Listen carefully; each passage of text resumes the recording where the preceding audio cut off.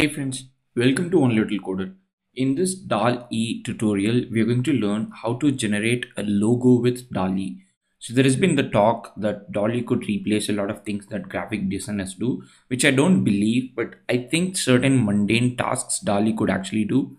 One of the things is generating a logo, or at least coming up with some kind of prototype or the initial wireframe. I wouldn't say wireframe, a low fidelity logo that a graphic designer can take and then start using it. So let's try to create logo for certain brands that we know and then see how DALL-E can perform. The first one that I wanted to try is I wanted to try Twitter logo. So if I want to create a logo for Twitter using DALL-E, how would it be? So first thing that I would try to do is I would try to imagine myself what kind of things that I want to give. I want to ask that that logo should have. So I would say, because I have got Twitter is already popular because of the bird logo. So I would say a birdie, and like what kind of birdie I want. So I want a birdie with which is digital art, cartoon, and logo in dark background. So let's see, a birdie digital art cartoon logo in a dark background, and let's generate. So now unlike before, you could not like run anything that you want primarily because you have got a credit limit, and I am also not going to try out a lot of things because I've got credit limit. Okay, so this is pretty good, but I don't think it looks anywhere like how a typical logo would look like. So maybe that's what that we need to do. So maybe I would remove digital art, I would remove cartoon, and I would just say a birdie logo, digital art drawing. Let's see, birdie logo with mail, and let's see what is going to happen. So what we want to do is we want to generate a logo that we could probably cut the background or do some changes, and we can start using it. So that's what the objective here is. Once again, these these things look good, but I'm not entirely sure if it looks like a logo, I would say. So maybe a birdie with a male, or you could say a logo in a dark circle as the background. A blue birdie, let's say blue birdie with a mail, with a message. Mail is fine, and then let me generate. So you can actually see that the way I'm trying to do here is I'm trying to tweak my prompt, which is again something called prompt engineering, and I'm trying to make some changes in which I can make oh, this is amazing. So we have got 4 birdies. So we have got birdie 1, birdie 2, birdie 3, birdie 4 that has got mail there, and it's kind of nice. Maybe, you know what, certain birdies look a little scary. So what I can actually say is I can say cute blue birdie. So I can say cute blue baby birdie, so that could mean cuter probably, and then I can generate. So cute blue baby birdie with male logo in a dark circle as a background. So right now what we have got is we have got settled with how to generate logo. When we say logo in a dark circle as a background, we get that kind of logo, but we change.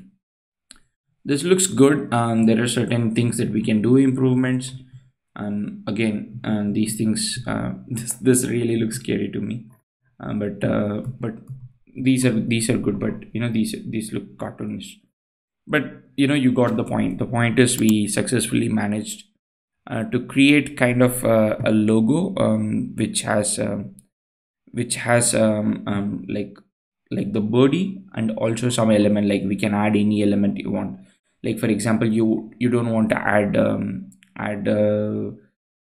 a male, maybe you can say a cute birdie with English logo in dark. So I'm again trying to see if I can get some variation of text in there, just to indicate that Twitter is a platform for people to send messages. So that is the idea here. Like let's see what is going to happen. And again, when we generate the image, you can see, so the whole point of this video is how you can create your own logo, and you can create your own icon or fave icon, whatever that if you want. That's the whole point. A cute blue body with some English. Now the problem with this English is, this English becomes a little rubbish, gibberish, I would say.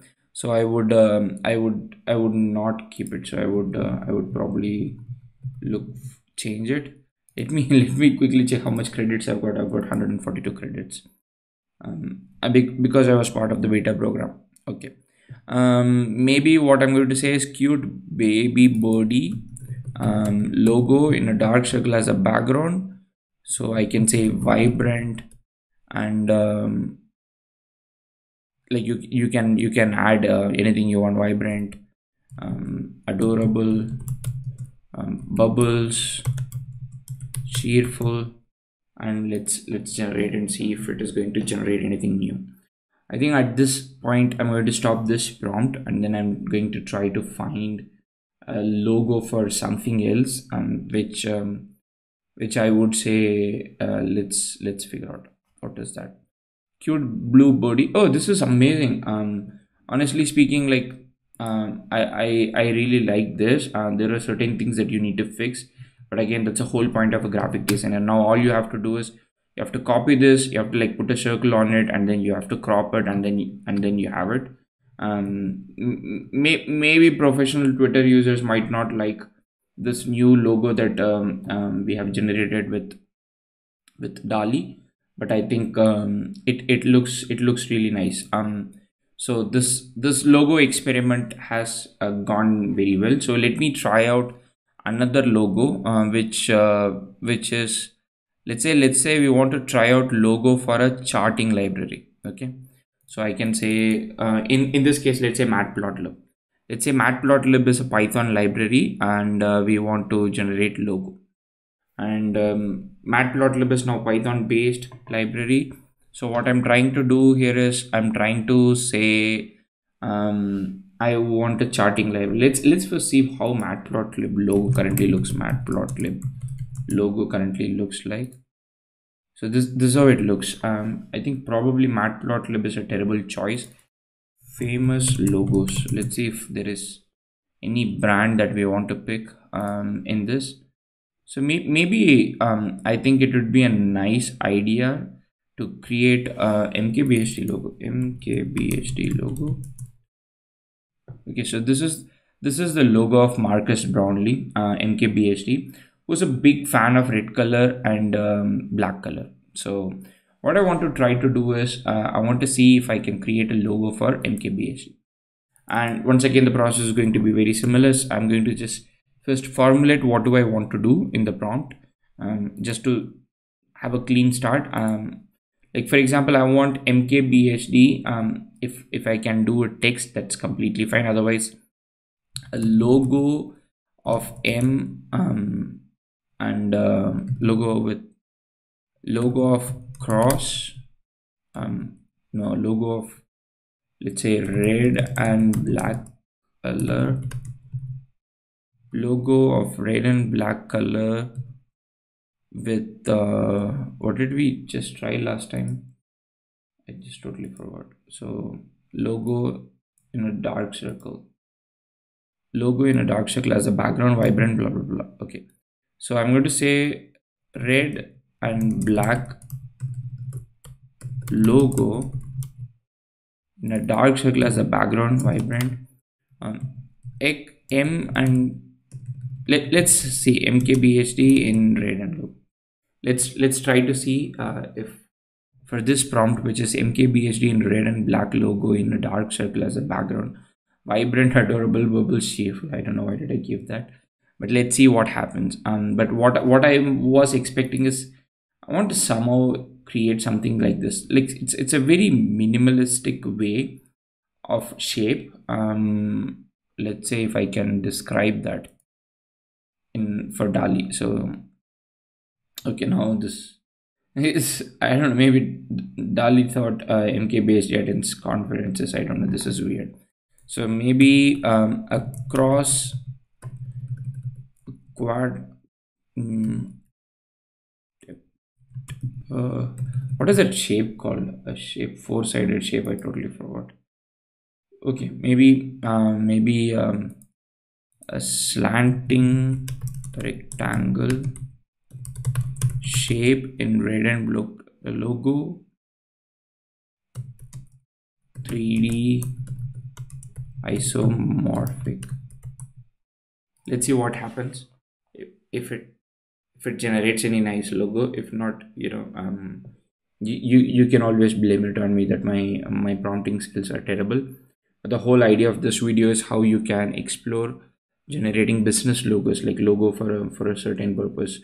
Even for that matter, what I want to actually try is I want to try Fiverr logo task and actually see how we can do that.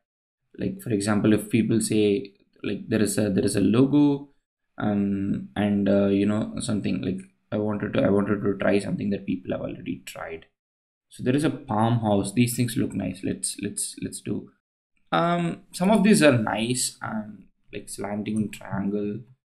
But I wouldn't say it's quite there. Minimalistic. I would say minimalistic. Black minimalistic logo. I don't want vibrant. I don't want 3D more. A slanting rectangle. I totally forgot the shape name. I think that's a slanting triangle. Two inverted. Let's say two inverted triangles overlapping. And let's see. This would most likely probably my last attempt for this logo. I've already ran out of three or four credits for this. Finally, before we wind up, I want to try and see if we can try to create one of these logos over there, like that we just saw on Fiverr. And with that we'll wrap the video. But the whole idea is like, first you formulate your idea in terms of English, then you try to add attributes to it, like minimalistic logo in a dark circle as a background, and then you try to tweak it. So one of the things that I'm not doing here is I'm not trying variations or edit. Oh, we've got it generated, and this right now this looks absolutely good. I especially like this one, and this is amazing, and this also looks good. So I mean, I think it comes down to personal preference. I really like this. I really like this. So what I thought is, now we'll try to generate something that is here. I thought, what if like you want a cat to eat noodles, and that's what you want. So I'm going to go back and I'm going to start from scratch. A sketch, a cartoon. I mean, an orange color sketch, pencil sketch logo of a cat slurping noodles in a bowl, logo in dark background, circle. Let's see. So what I actually tried to do is I wanted an orange color. The reason why I give pencil sketches because I don't want it like a cartoon, but I wanted like the sketch outlined. And what I want, my main subject is like a cat slurping noodles, and the noodles should be in bowl. And this entire thing I want it to be like a logo in the dark background. And somehow I've tried to articulate it here. And oh, I really like this. This looks a little weird. This looks so ugly. This looks good, but I would definitely try to find. I'm going to click this and I'm going to select click variations of it. Did I click variations? Yeah, so I've clicked variations of it. So let's see what kind of variations on. Like I said, like I have probably burnt more than 6 credits. But yes, this is ugly. This is ugly. This is ugly. This is okay. I think I can do some variations with this, but I still like the original one. And it kind of I didn't ask for chopsticks. It has added chopstick, that is good. And one final logo that I thought we'll try is we'll try to create like housing, like real estate brand. So I thought, okay, let's try, like here it says Palm House.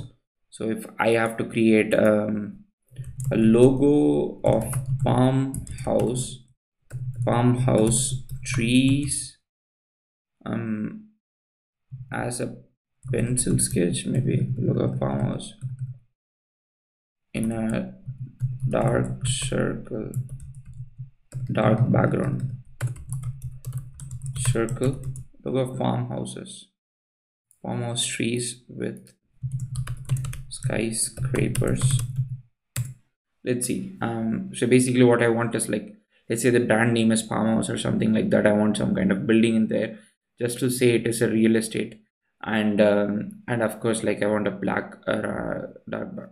Ooh, this is this is actually amazing. Like, I don't want this text, but I mean, these things, I mean, like, again, like, this text don't make sense, but these things look nice. So these are nice variations on top of which I can start building. So I think our attempt to create logo with DALL-E has really gone well. And in upcoming videos I might try to create like book cover, project poster, and so on. But I hope this video was helpful to you in designing the prompt in such a way that you can create logos using DALL-E without burning a lot of credit, because you can take some cues from my video. If you have any comments or suggestions, or if you had created something that you liked, please let me know in the comment section. Otherwise, I hope you stay safe. Take care. Peace.